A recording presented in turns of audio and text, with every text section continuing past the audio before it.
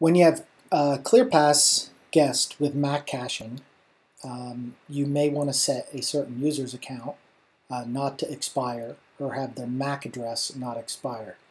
So when the account is first created, the expiration time is set on the MAC address. So what we want to do is we want to go and edit it.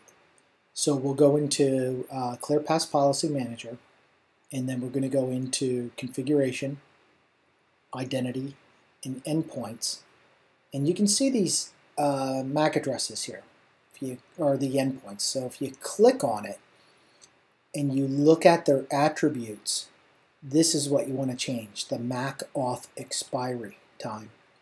So what you want to go in, and you could change it, if you want to change it to next year, I can go in and change it to 2019 and save it.